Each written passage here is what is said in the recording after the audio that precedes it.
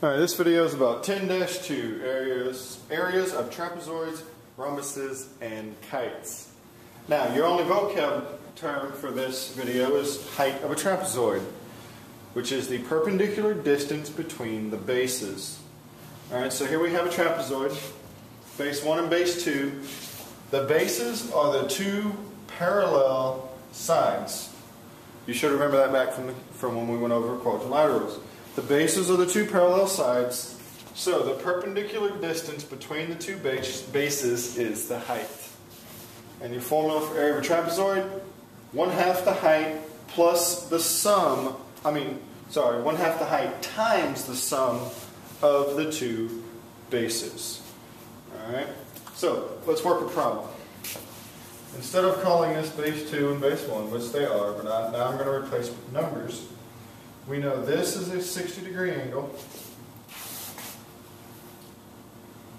We know this is 5, and this is 7. And for this example, alright, so now how are we going to set this up to find the area of the trapezoid? Well, the first thing we got to do is we have to find the height. We know what the sum of the two bases is. It's 5 plus 7, which is 12. Half of that is 6. So now we just have to find the height, and it's simply 6 times the height. Well, we know this is a 30, 60, 90 triangle because we know this is a right angle. Since this is 60, this has to be 30. So we know that from here to here is 2 because we know these lines are parallel, and since this is a right angle, from here to here is 5. So from here to here has to be 2. So we know this is 2. And since this is across from the 30-degree angle, we know it's S in the ratio. So since we know it's S in the ratio, and across from the 60-degree angle is S times the square root of 3, we know that our height now is 2 times the square root of 3. So now we're set up to find the area of our trapezoid. So the area of our trapezoid equals 1/2 the height, which is 2 square root of 3, times the sum of the bases, which is 5 plus 7. So the 1/2 in this will cancel out the 2, so it's the square root of 3 times 12. Let's rewrite it with the 12 in front. So the area of that trapezoid is 12 times the square root of 3. So, that's pretty much it for finding area of a trapezoid. You need the length of the two bases, and you need the height. Once you have that, you just do 1/2 the height times the sum of the two bases. That's pretty much it. Now, you can either half the height or half the sum of the two bases, but you can only take half one time. Alright, so I could have halved the 12 and got 6, and done 6 times 2 square root of 3 and ended up with 12 square root of 3. So it doesn't matter what you half, as long as you only half one number. Alright? Now, let's look at the area of rhombuses and kites. The cool thing about the area of rhombuses and kites is you only have to remember one formula for both. The area of both a rhombus and a kite is simply 1/2 diagonal 1 times diagonal 2. So here we have a rhombus, or at least as close as I can hand draw. Alright. I'm going to label this to make it easier. So we can call line AC here diagonal 1, and we can call BD diagonal 2. So you would simply multiply the length of AC times the length of BD and then take half of it.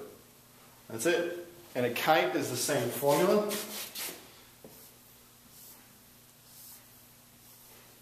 So here we have a kite. Here's one diagonal, here's the other diagonal. Let's do E, F, G, H. So for our kite, EG is diagonal 1, FH is diagonal 2.